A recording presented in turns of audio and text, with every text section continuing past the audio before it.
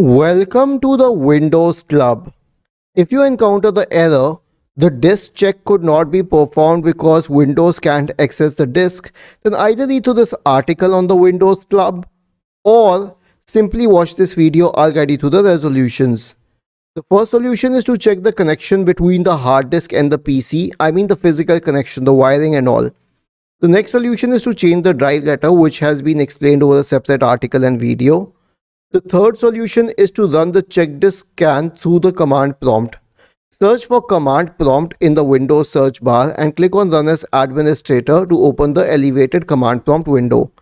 In the elevated command prompt window, type the command CHKDSK /F /R and hit enter to invoke the CHKDSK command.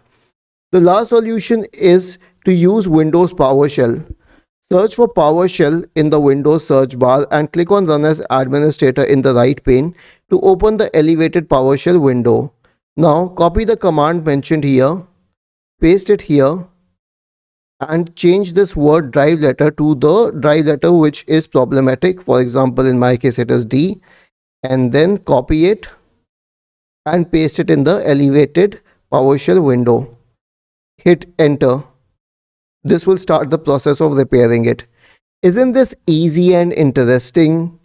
If you have any doubts, please go to the original article on the Windows Club, scroll down to the comment section and write your query. We will surely answer to it. Do not forget to subscribe to the channel.